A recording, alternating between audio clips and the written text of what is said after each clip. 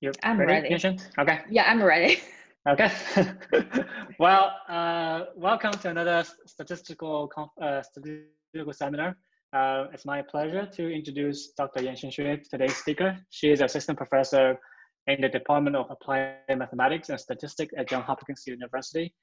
Her research interests mainly focus on the development of Bayesian theory and methods for a broad range of statistical problems, such as high-dimensional data analysis, non-parametric problems, uncertainty quantification, and large heterogeneous data problems. She also developed new Bayesian methods for various applications, including electronic health records, dynamic treatment regime, which I think is today's main topic, cancer genomics, early detection of Alzheimer's disease, mental health in people with HIV, early phase clinical trial designs, and material engineering. So today, Dr. Xu is going to tell us about her recent work, very recent work, on personalized dynamic treatment regimes in continuous time, a Bayesian joint model for optimizing clinical decision with timing. Let's welcome our speaker. Okay, thanks, Yang, for your nice introduction. It's my great pleasure to present my research at Texas A&M, and I hope I can visit the department very soon in person.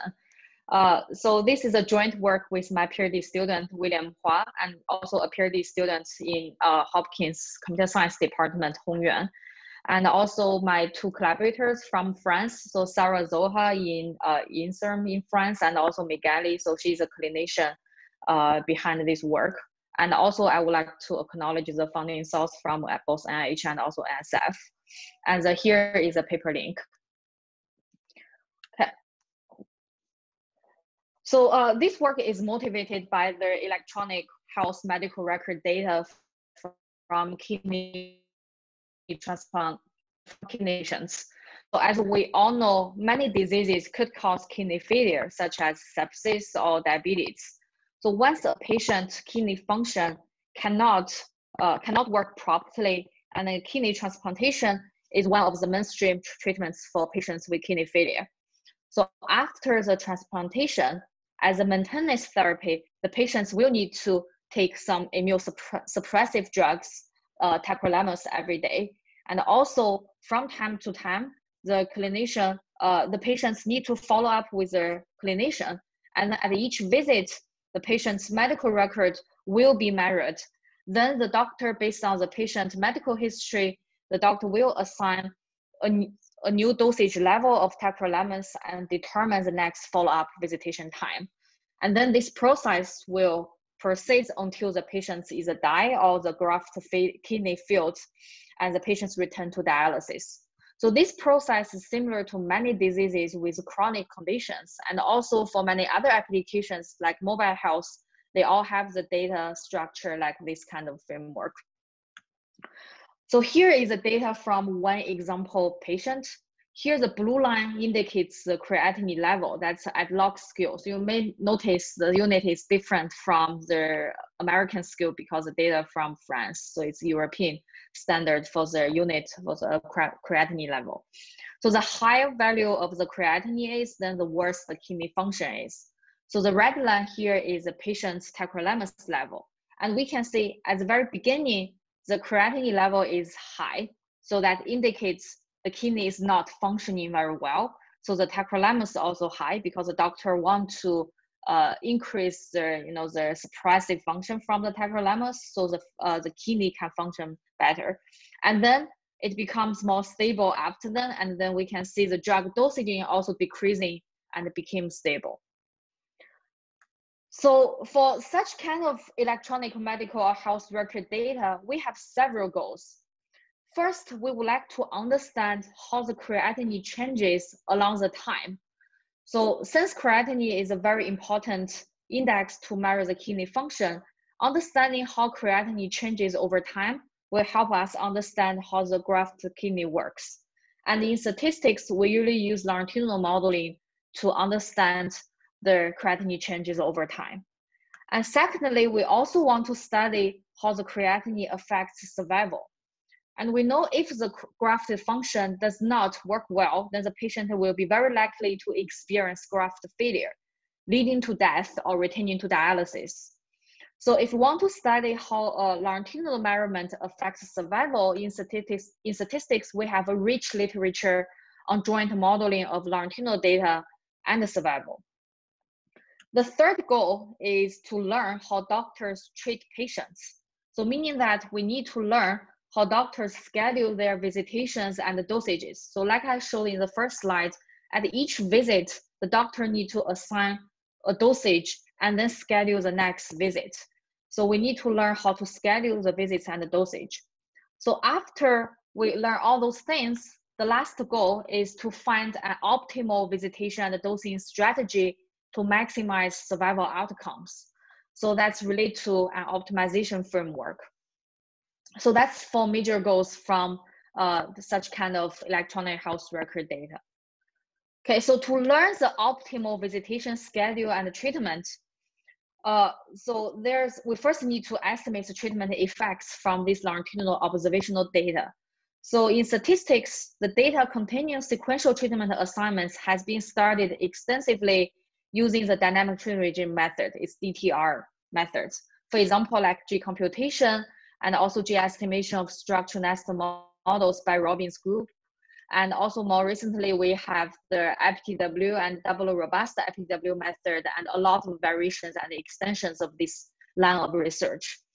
And another related topic in reinforcement learning is off-policy evaluation of the sequential treatment schedule. So in computer science or machine learning, we call it off-policy reinforcement learning or off-policy policy search. So for example, like contextual bandits and sequential decision-making problems by a lot of people.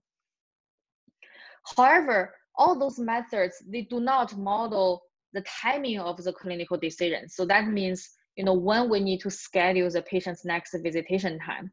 So because they don't model those so they cannot optimize the timing of clinical decisions. So the main contribution of this work is not only we learn how, the longitudinal modeling, how creatinine changes over time, and also how creatinine affects the survival. And we also model the clinical decisions relating to the visitation schedule and also the dosage assignment so that we can put everything into a Bayesian framework and then optimize the clinical decisions. So here is an approach overview. So to achieve all these goals, we develop a Bayesian joint model. So first we model the clinical decision. So here the clinical decision includes the timing of the visitation and the dosages at each visit. And then conditional on the treatment history, so including all those dosages and the visitation schedules. And we also jointly model the longitudinal measurement. Here is creatinine level and also the survival time. So this joint model on the longitudinal survival, visitation, and the dosage data, they learn what actually happened in the data set. And then after this joint model, learning what actually happened in the data set, we propose an optimization procedure to optimize the parameters involved in the clinical decision, right? Because what doctors can control is the visitation schedule and also the dosage they assign. So we propose an optimization procedure to optimize the parameters involved in the clinical action model. So meaning the parameters related to the visitation and the dosage to maximize patient survival. So here the reward specifically in our application is patient survival, but in other applications you can assign different awards function. So here is an approach overview. So first I will talk about how to model the visitation and the dosages. So that's a key part of our model. For the visitation and the dosages, we often call those data as event streams data. So event streams data usually involve sequences of time-stepped data. So here we have a time-stepped events T and D. So here T represents the time of an event and D is an associated event. And also the timing of an event and the mark also depends on the history. So here we denote the history. So for example, in online shopping, each online shopper has a sequence of page views and purchases and the item reviews. So when the customer comes back to the site and what will be purchased may be predictable after reading the purchase record. Another type of data is like social media, like Twitter or Facebook. So each social media user, they has a sequence of posts and shares. So when the user will post again, and what he would post about may be influenced by the past posts and shares. So for example, here it's obvious this user is a sports fan. In our kidney transplantation application, each patient has a sequence of visitations, and each visitation, the physicians assign a dosage D. So, and also the next clinical visit timing depends on the medical history. In our case, is measurements of the kidney function. So here, each T will represent the timing of each visitation in the clinic, and the D is a dosage assigned at each visitation. Okay, so for this kind of event streams data, we usually use point process to model that. So we assume an intensity function, and then this intensity function models how likely the event, so that means the visitation will happen. So the event happens in the period from time t to time t plus dt. That's a very small time duration, conditional on the history. So to design a flexible conditional intensity function that takes into account patient's kidney condition measured by creatinine levels and capture patient's heterogeneity in visitation times, we first plot the data. So here we first plot the empirical density in the left panel and the visitation intensity in the right panel from our data set. So first we can see here in the left panel, we plot the visitation density. So first here, different colors represent the different creatinine levels. So we can see the black line is for very high creatinine level, is larger than 250, and the green line is for the relatively high 100 to 250, and red line is medium, and creatinine low is blue color. So we can see the patients with high creatinine levels, they indicating the unstable kidney function has shorter times between follow-up times, right? So they have higher density here. And also from the intensity function, you can see the similar patterns. And also we can see from the empirical intensity function, they are highly skewed. So you can see we have a high peaks at the beginning. So after like 10 or 20, from 10 to 20 days, and then the intensity becomes smaller, is relatively stable after this high peak. And we can see there's a small peak around from 80 to 100 days, because now the regular clinical practice usually requires the patients to visit the clinic every 3 months after the kidney transplantation. So that's why, say we have a small peak here at 90 days. So we can see here for different creatinine levels, the timing when the peak happens, they're pretty consistent. So you see they're almost the same, but however, the height of the intensity curves are very different. So that's how our data tells us, right? So that's the pattern in the data. So how can we model these kind of patterns? The commonly used point process, for example, like Poisson process, gamma process, or Hawkes process, they have their own respective properties. So for example, we know for the Poisson process, they assume a constant intensity, right? So it obviously does not fit our data. And also like a gamma process, the gamma process indicates a monotone intensity. Also, it doesn't fit to our data. So another widely used point process is the Hawkes process. And Hawkes process assumes the influences from past events are linearly additive towards the current event. We call it self-exciting property.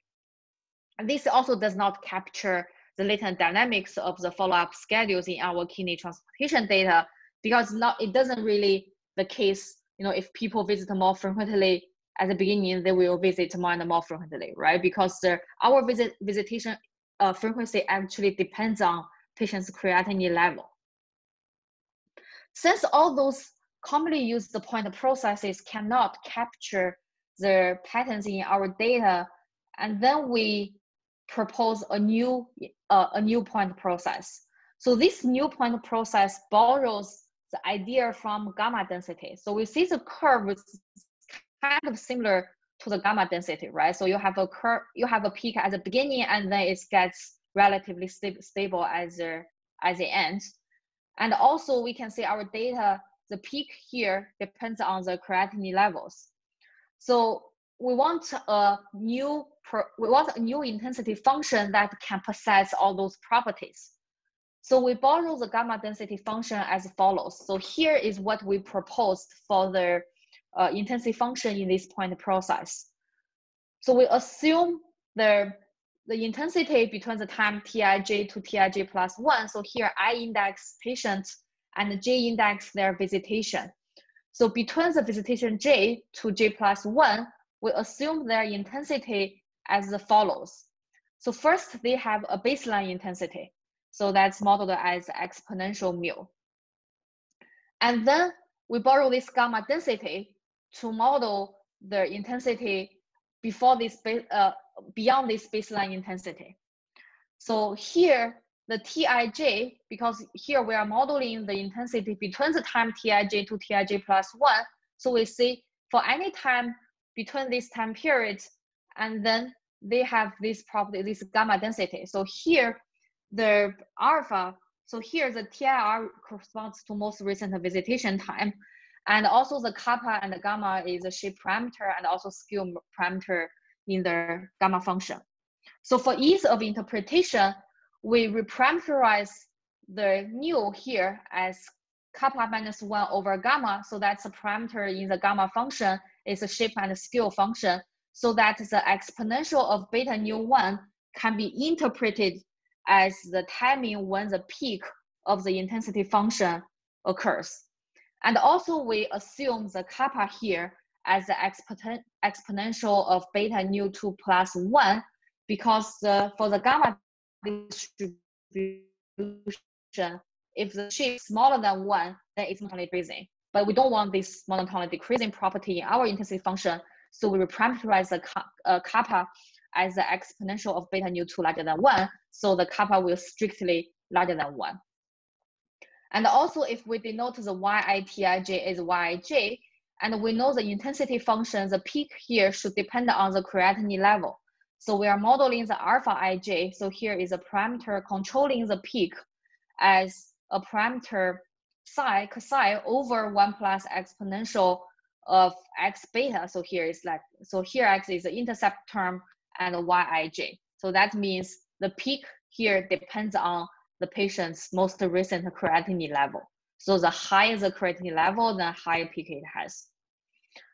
So now let's revisit the figure here. So remember here we have this gamma density to model the intensity function, and we do this reparameterization, so we can interpret the exponential of beta nu 1 as a timing when the peak will happen, and the kappa is strictly larger than 1. And also we require the alpha ij, this parameter in the intensity function depends on the creatinine level.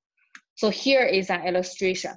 So basically here the peak is the alpha times the gamma density with shape parameter exponential r beta nu 2, and also we see the exponential beta nu 1 is exactly when this peak will happen. And then the exponential mu here is the baseline intensity. Okay, so we construct this intensity function to model the pattern in our data. Now we have already seen how we use this point process to model the visitation schedule. We still have the treatments, right? We still need to model the treatment. So here, for the treatment, it's also a mark for the mark corresponding to the point process. So we call our point process is marked temporal point process. So for the mark, we use a simple normal distribution here, because for our data, the dosage level is a continuous value.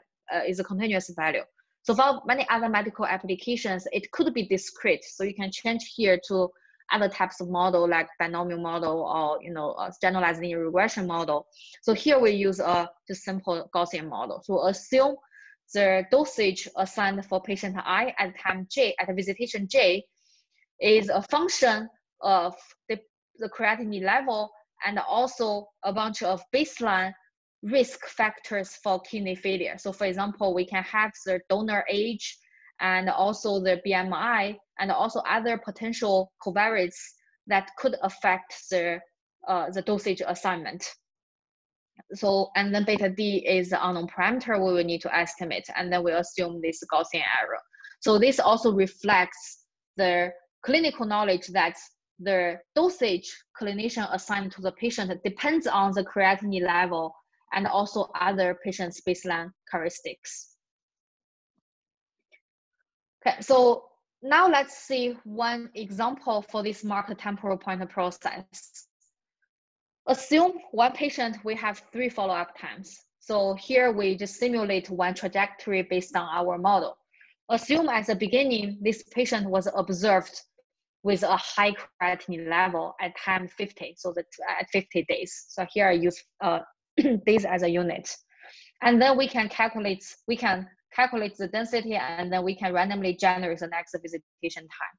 So assume now we generate the next visitation time at the day 57 from our temporal marked point process.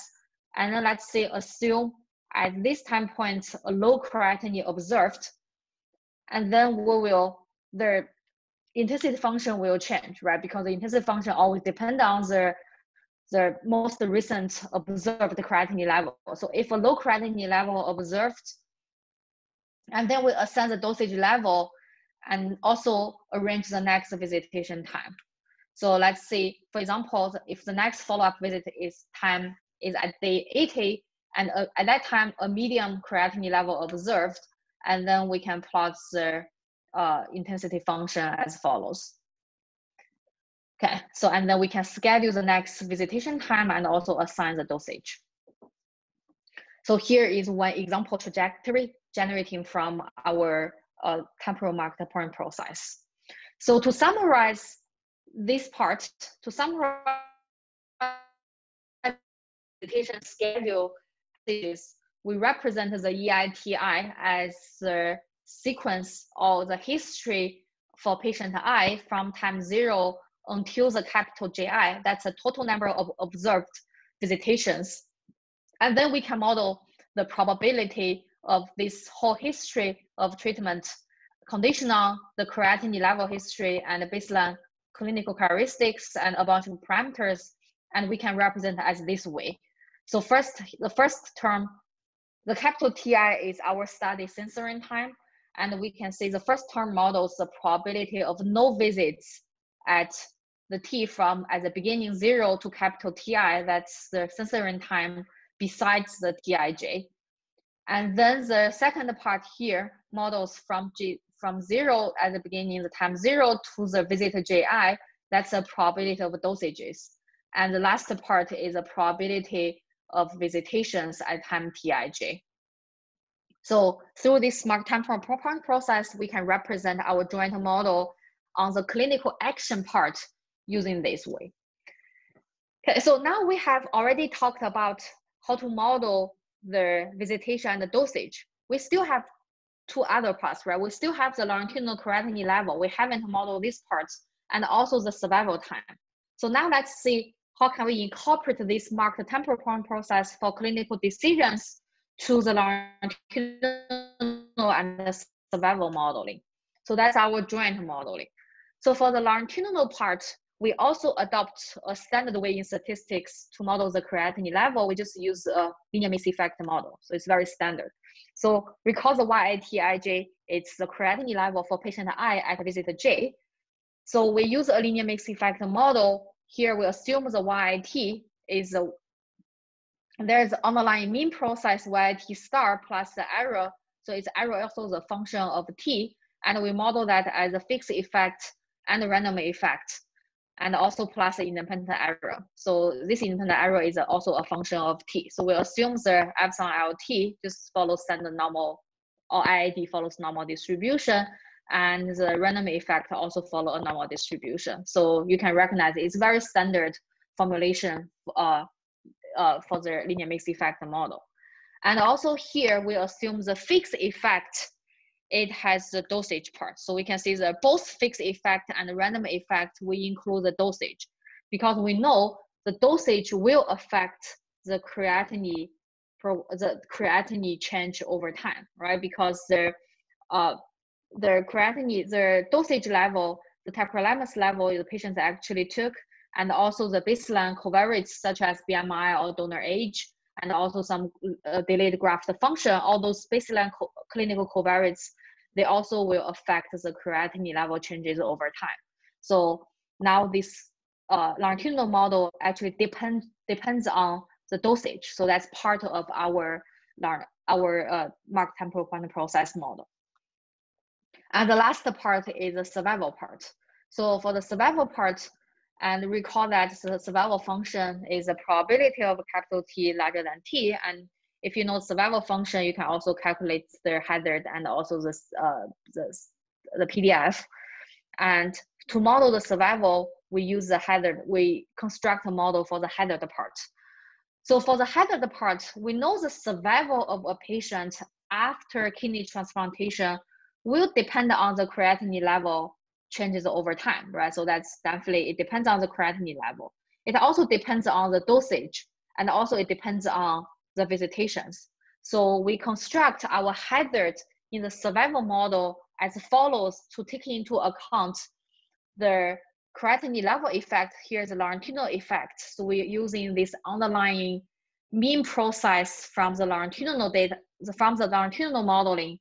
And also we have the second part to indicate the dosage effects. So how the dosage will affect the survival of the patient. So I will talk about this toxicity part very soon.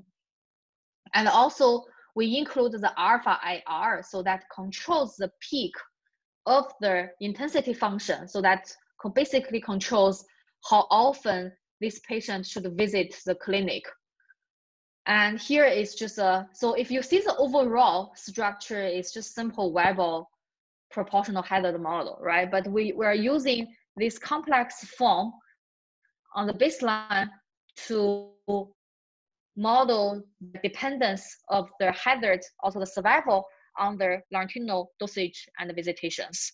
So here we have this toxicity part, because we believe in the toxicity usually builds up over time from the drug, right? Because in general, people will think if you visit the clinic more frequently, and if you have a higher drug level, and then maybe the patient will benefit from the drug more. However, it's not the case in practice. In many applications, if you keep giving the patient a higher dose of tacrolimus, then the toxicity could build up over time. So that's why we also have this toxicity effect in the dosage part to adjust for this toxicity part. So for the toxicity, we use this integration function, from 0 to small t, and then the DIT. Here, eta toxicity is a constant, is a parameter we need to estimate, and we have this exponential decay to model the accumulated toxicity of dosage on the patient survival. Okay, so we can see our survival part of the model actually already depends on the longitudinal visitation and the dosage model. So that's actually how this Bayesian joint model connects all 4 parts of our data. So here is a joint modeling. So we have the joint modeling of YI, and that's the longitudinal creatinine level. And also we have the point process part to model the visitation and the dosage. And we have the survival here, the sensory indicator. So we have 3 parts, right? So the first part, it's the marked temporal process for the visitation and the dosages. And then we have this part is for the longitudinal creatinine, condition on the visitation schedule and the dosages. And also we have this part, it's the survival part, condition on the longitudinal creatinine and also the visitation and the dosage modeling. So based on this joint model, and if we assign the price, and then we can do the posterior inference. So basically, the whole procedure for the posterior inference is we assign the price to all unknown parameters, and then we obtain the posterior distributions from the MCMC. So due to time limit, I will not introduce the details in the MCMC, but you can find more details in the paper. Okay. So until now, we have already solved the first 3. Can I ask a question? Yeah, the last slide actually. Okay. Yeah, go ahead. Yeah. The blue part and green part. So in the blue part, you have This the one probability or of the previous one? this one. Yeah, this one. Yeah. Can you hear me? Yeah. Okay. So the blue part, you have the distribution of A given Y, right? Action set and Y. And in the green part, you have Y given A. Is the joint distribution well defined in this case? The joint distribution Y and A well defined, or is some type of pseudo likelihood? Oh, that's a very good question. So there's actually some details here, because here we have AITI. Actually, you know, the current creatinine level. So here is actually YT. It determines the next visitation time and dosage, right? But here the creatinine depends on the previous time. Oh, so there's no, yeah, there's a chain rule involved here. So it's a chain rule of probably, okay. Thanks. Yes, that's correct. Okay, so now we have already talked about this Bayesian joint model on the creatinine, longitudinal creatinine survival and also visitation and the dosage model. So we basically learn what actually happened in the data, right? But we still have the most important goal. So here is how to find an optimal visitation and dosing strategy to maximize the survival outcome. So the rest part is optimization procedure. It's not related to Bayesian anymore. So it's an optimization procedure. So for this optimization procedure, we basically, based on this joint model, we need to optimize the action part, right? Because the clinician, they cannot control how the creatinine will change along the time, and also how the survival will depend on the creatinine level and the visitations. The part the clinicians can actually control is the parameters that only appear in the dosage and the visitations. So in our model, we call those parameters as action parameters. So here we call the action, we borrow the term from reinforcement learning.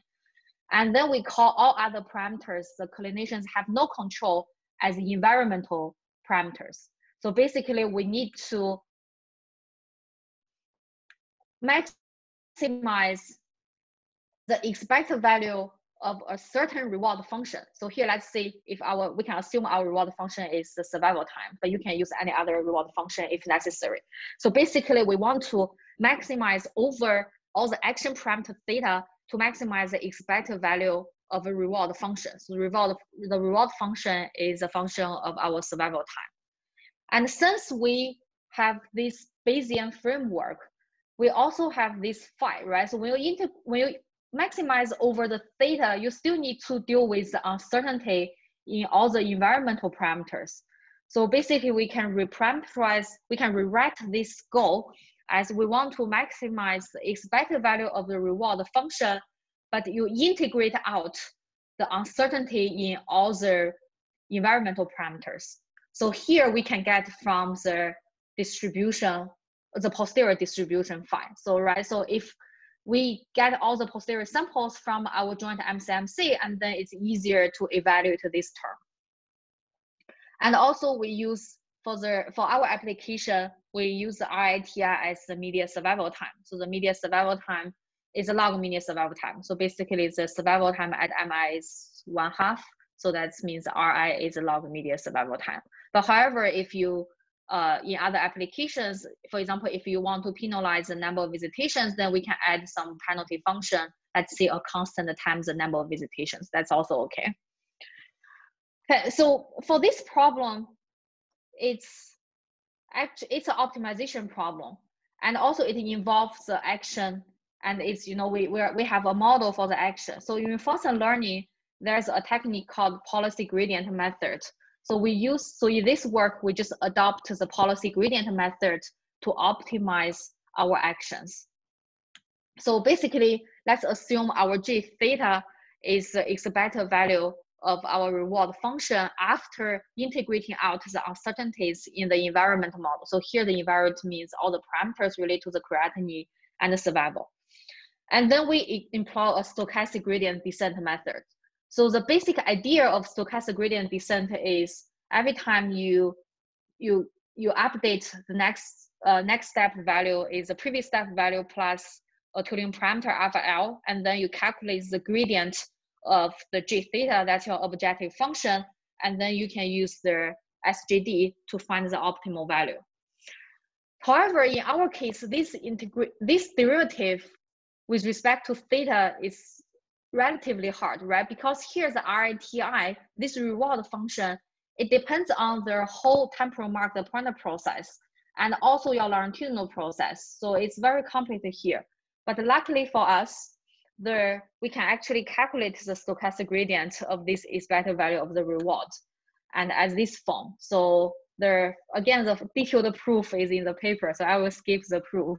But basically, we can calculate the gradient as the integration of the expected value with respect to phi and theta, then our reward function times the gradient of log likelihood part related to the visitation and the dosages. So we can actually calculate this part. Okay, so, and then here is the algorithm for the optimizing theta. So we first initialize theta, and then we sample so based on our model, you sample the history of the visitation and the schedule, and also the longitudinal creatinine, and then you can compute the corresponding RI. And then after you compute the corresponding RI, and then you can calculate the mean reward. And then based on the mean reward, you can calculate the gradient, and then you use the stochastic gradient descent method, and we can update our optimal action parameters. That's also our optimal policy, meaning the optimal visitation schedules and also the dosages assigned at each visitation time. Okay, so now let's see the simulation studies. We simulate 1,000 patients, and also each patient we simulate a random number of visits. So in this study we have about 28. So we simulate the over 28,000 total visits. So we simulate this large data set just to mimic the real data in our French kidney transplantation data sets. And in the simulation, we considered 3 baseline covariates. So donor age, BMI, and also delivered graft function. And here we plot 4 example patient trajectories. So here is the log creatinine level. So we can see the censoring time for each patient are different, and also their log creatinine and the log dosages are very different. Okay, so first we applied the Bayesian joint model. So we have the Bayesian joint model that consists of temporal mark process for visitation schedules and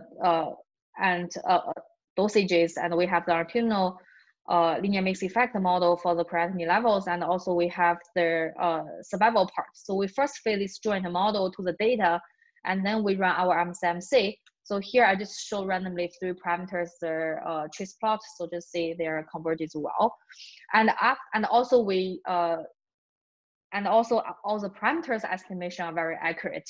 So it's expected, so I'll just skip that part. And then after we fit the model, and then we run the optimization procedure.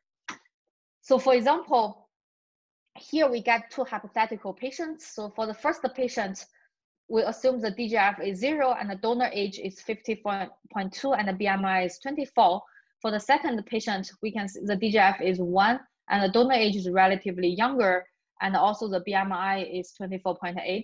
So we can see here is SGD iterations. For the initial value of the SGD iterations, we used the posterior mean from our MCMC procedure. So here we use the posterior mean from the MCMC procedure is because our Bayesian joint model actually learns what actually happened, right? So that means what clinicians actually assigned the visitation schedule and the dosages to the patients. So we assume those practice already close to optimal, but it still has the room for us to improve. So we use the posterior mean as the initial value. So from these 2 hypothetical patients, we can see our procedure can indeed increase their median survival time. So here is a mean reward. So we can see if you use the posterior mean from the initial value, and then you can see it started increases along so we run the 1,000 iterations. And also we can compare the optimized action values from the for these two hypothetical patients compared to their posterior mean. So here, the theta 0 tilde is the posterior mean from the MCMC, and the theta tilde S1 and the theta tilde S2 here is the optimized value through the SGD from this optimization procedure. So we have following parameters related to the action.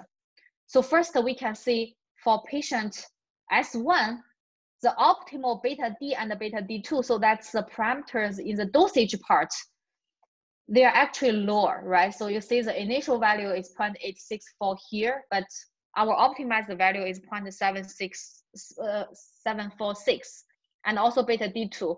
So we can see these two values for the patient was lower, indicating the preference for lower dosages compared to what actually were prescribed for the patients in the data. In contrast, for the patient S2, those two values were larger. So that means we should assign the higher dosage levels compared to what they were actually received. And also we can see the dosage error term, the sigma D square. So we can see that for the sigma D square, the optimized value for both patients, they were significantly lower than the initial value. So indicating a lower variance in the dosaging procedure would benefit the patient's survival. And also we can see the baseline visitation intensity. So both of them, they were lower compared to the original value, but they're roughly the same as the posterior mean, right? So the difference is very, very small. So indicating the simulated follow-up schedules was already close to optimal. But for the visitation intensity parameters nu1 and nu2, so for example, we can say for this parameter it's lower and for this parameter is larger. So that means we want this patient visit more frequently, but this patient visits less frequently.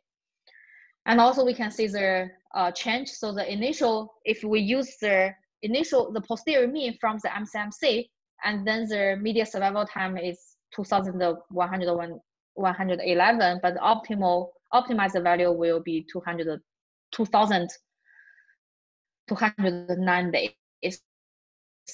And for patient S2, it increased from 2203 to 2383. So we can see the change from the initial median survival time. Okay, so that's for the study of two hypothetical patients. And we also want to demonstrate the advantage of optimizing our strategy of optimizing both follow-up schedules and and the dosages. So we compare our method with alternative strategies based on regular visits. We consider three alternative strategies. So the regular visits every 1 month, 3 months, and 6 months. So here, these two plots shows the density of 100 random realizations of the predictive median survival time under our method, and these three alternative strategies for these two hypothetical patients. And we can see our method results in significantly longer median survival time compared to these three alternative methods. So it demonstrates the advantage of our strategy of optimizing both visitation and also the dosages. Okay, so here is the simulation results. So the last part is about the real data. So our data, the kidney transplantation data from the DVAT database. So it's a France database. They have over 10,000 kidney transplantation patients. So we have certain including criteria and also excluding criteria.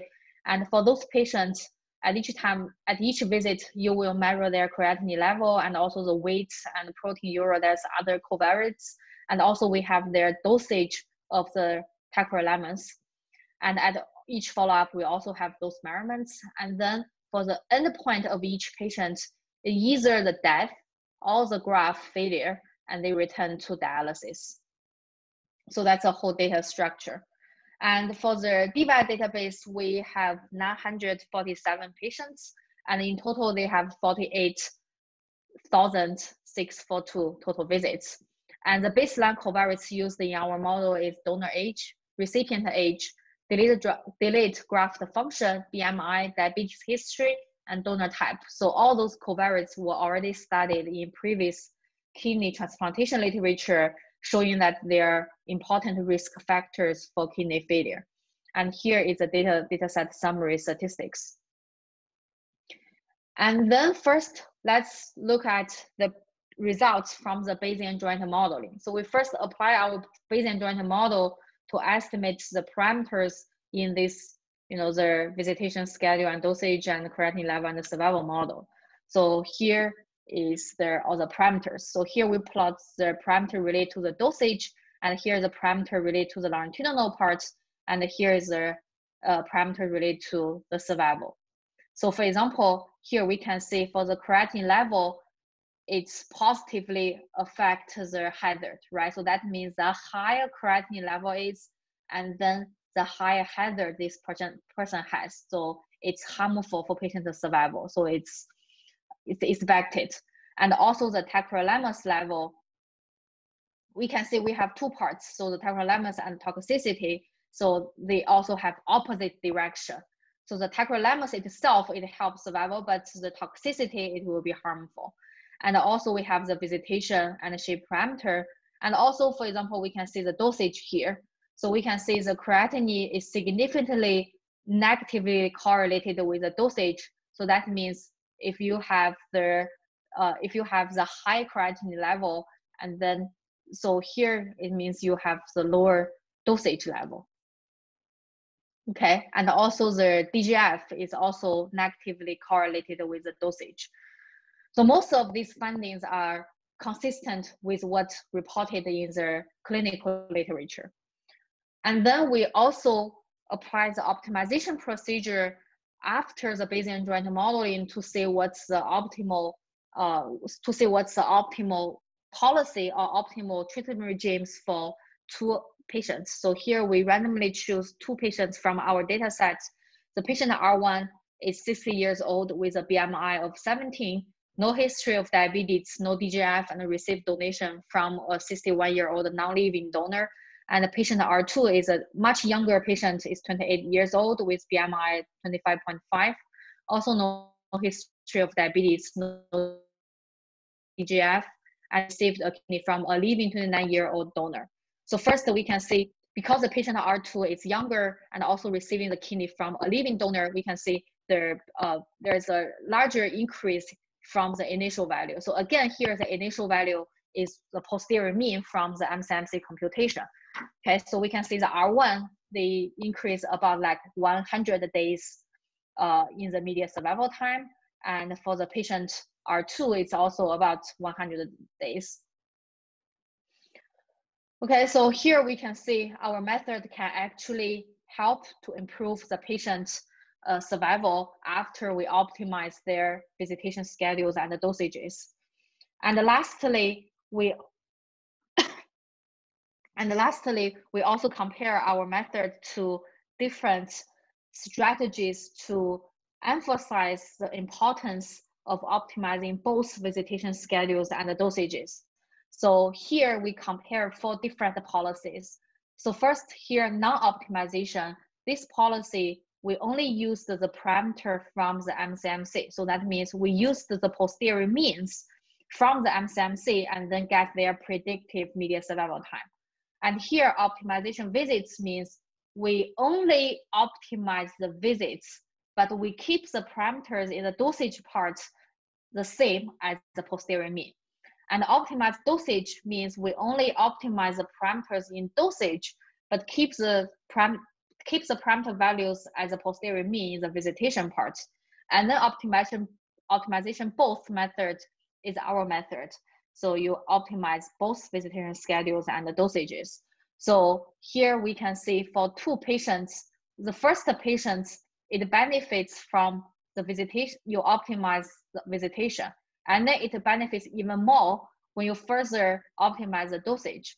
And then if you optimize both, you see you have the highest expected median survival time.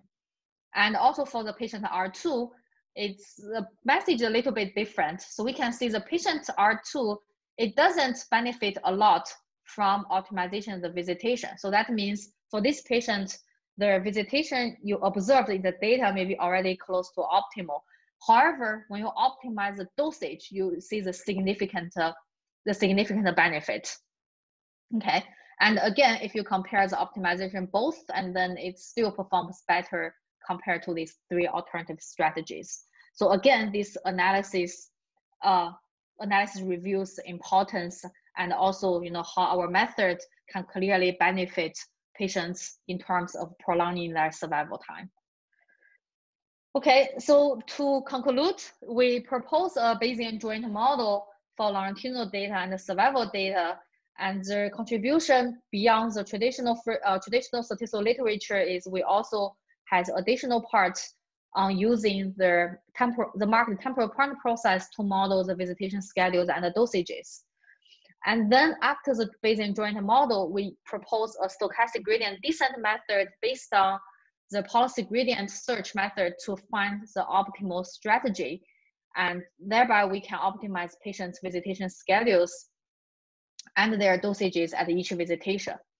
So the current framework can easily incorporate other costs in the reward. So for example, we can incorporate the healthcare cost, and also we could penalize the number of visitations. So there are some other potential extensions. So for example, currently this Bayesian joint model relies on a lot of parametrical assumptions, right? For example, linear mixed effect model part, and also for the survival part, we have the proportional hazard assumption. So when we have, so those assumptions are made for this specific data set, but when you have more complex applications, we might be able to extend the current framework to say like Bayesian non-parametrical models to make the whole framework more flexible. But the optimization part might be a little bit more complex if we change the current Bayesian framework to non-parametric Bayesian framework. And also, we build our package. It's called DOCT. So I like this acronym very much. It indicates the decisions optimized in continuous time.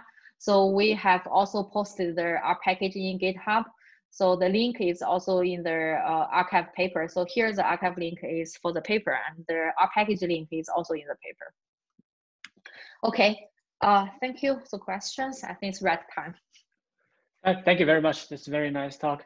Do we have any questions for Dr. Xu?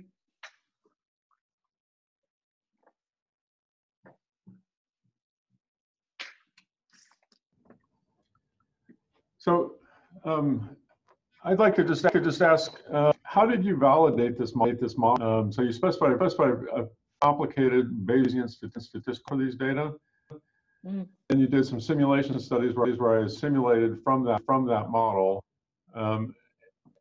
How did you actually validate it with patient data, and how do you know that the model fits the data?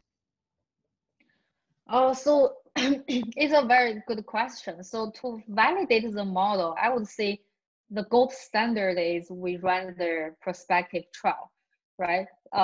Because I think that's the only way you can implement different strategies and then say which strategy is the best for patients. So however, in our data set, so we cannot really run the prospective trials. So to validate our method, maybe I wouldn't say it's a validation, but here, for example, for these 2 hypothetical patients, we actually used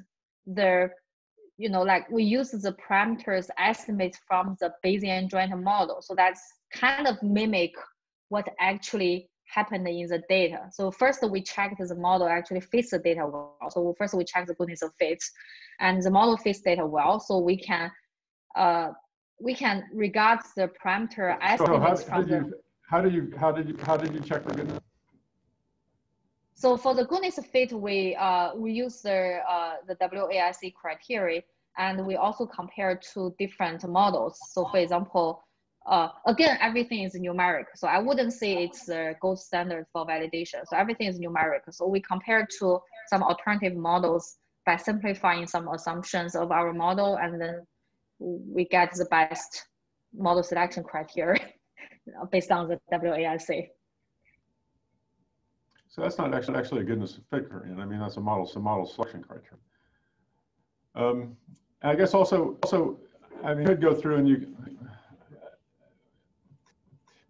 how would you, I mean, what would be the that you would actually use to implement in such a trial, prospective trial? Because I guess you would have to have software where doctors were entering data after every clinical visit, and they would run a markup chain Monte Carlo algorithm to determine when the visit was. I mean, how practical would it be to implement this model?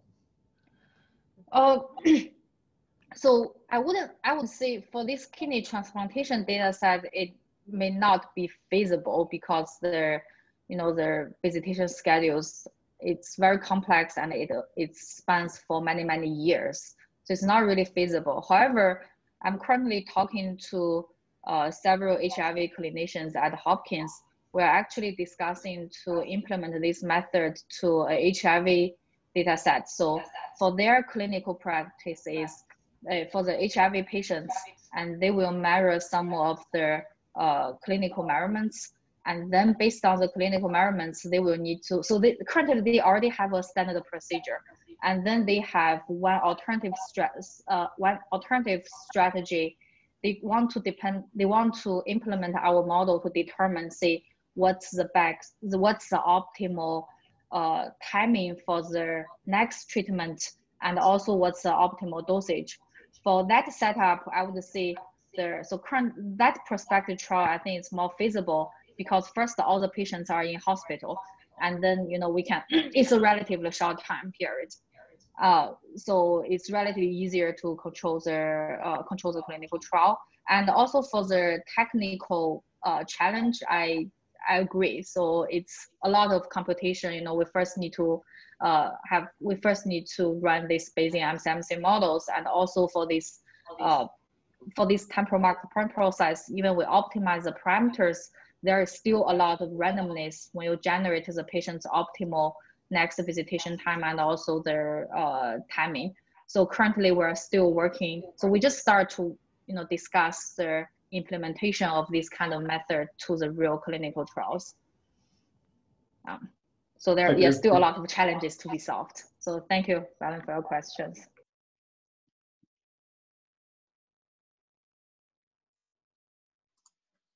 Do you have any other question for the speaker?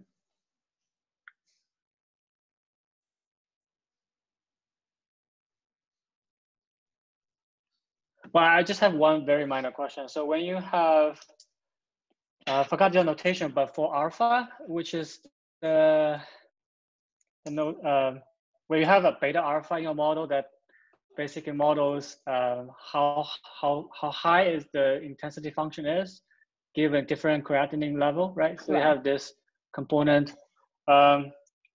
Did you make some constraint of this type of parameter? That, as you know, as you see from the data, when your creatinine level is higher, the peak is higher. So do you constrain, let's say, beta alpha to be positive in your model? And similar to other parameters that you can, you have observation from the data, you can sort of constrain them in the prior distribution.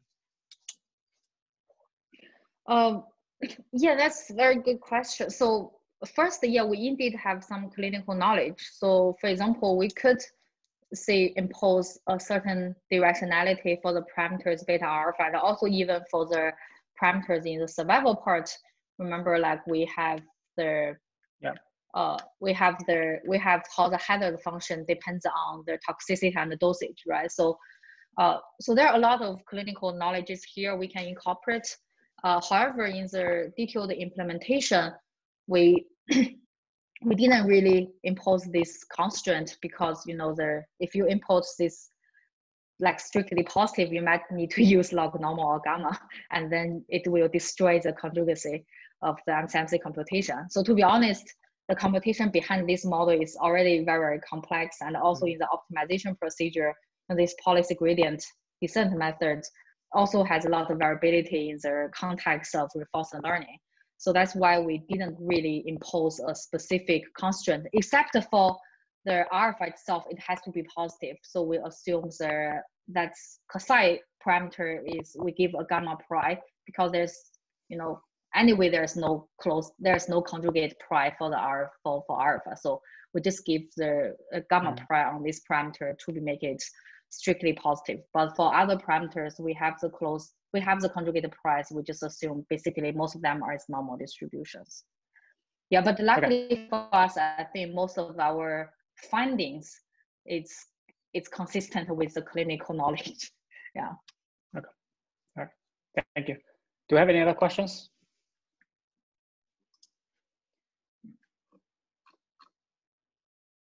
Well, if there's no further question, let's thank our speakers for a very interesting talk. Thank you. Thank you very much. Thank you. Yeah, thank you. Nice to meet you, everyone. Yeah, see you hopefully soon in person. Yeah. Yeah. Bye.